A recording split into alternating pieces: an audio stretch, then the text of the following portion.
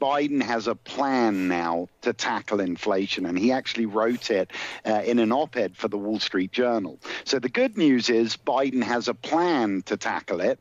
The bad news is the plan itself. It's a joke. So essentially it has three prongs to it. The first is to let the Federal Reserve to do their job.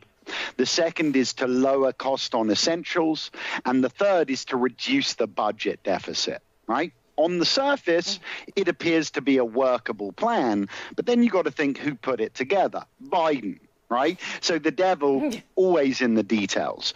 When you look through, you realize how consistent it is. I mean, it's not a plan at all. All it involves when you scratch beneath the surface is printing more and more money, spending more and more money. He talks about lowering the cost on essentials, which, again, a plan to lower inflation is to lower inflation. Sounds great until you listen to it. He wants to lower the cost on essentials by building more infrastructure.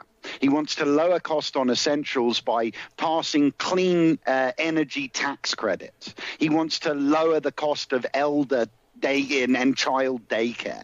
All of these things are just massive spending packages that are being dressed up as a plan to lower inflation. And you have to start asking yourself why. Right? Why are they doing this? And I think what's becoming more and more apparent with this administration, Biden's a political animal.